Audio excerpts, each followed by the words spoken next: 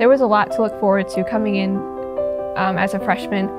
I was given lots of opportunities through the music program to represent the college and meet new people in different churches, just try to tell people about our college, and it's been a lot of fun this year meeting new people and going to different churches, being able to play for them and be a blessing. Also, there's some challenging classes, and I was really looking forward to taking these classes, and it's been a challenge, but I've learned a lot through them.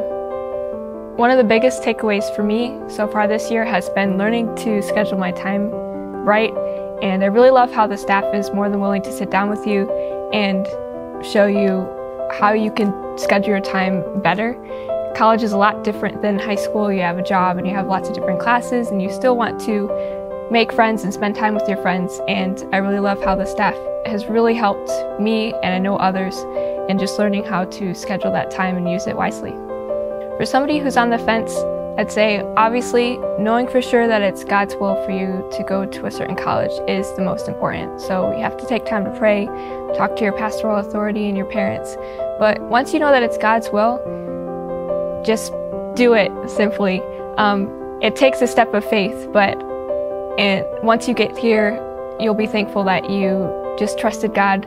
There's challenges that come, but if God wants you to do something, He doesn't leave you hanging. And you'll realize once you get here that God is with you and will help you to get through your college years. This year so far has been a lot of fun.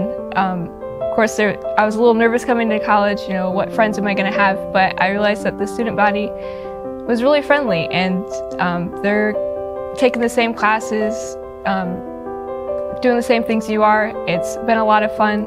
I've learned a lot, and I'm really looking forward to what I will be doing in the future.